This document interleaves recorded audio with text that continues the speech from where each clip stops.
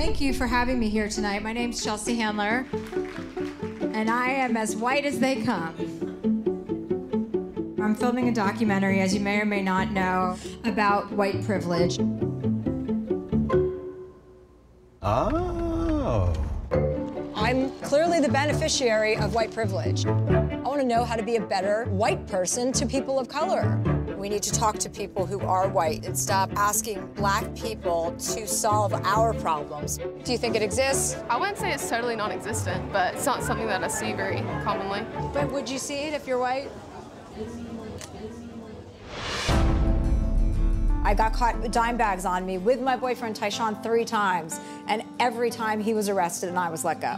It never occurred to me that it was a racial thing. I should have known better. The obstacles are so harder for a black person than it is for a white person. You guys know where you come from. You know your history. We don't know that. We still don't know if we were related to kings or queens or if we were farmers or if we built houses. We don't know. You guys know. That's the privilege you guys have. White people have to have the conversation with white people. And so those are hard conversations.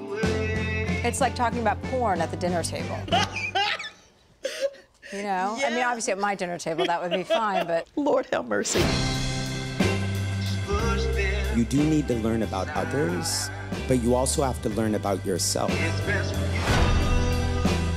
Here I come, white people.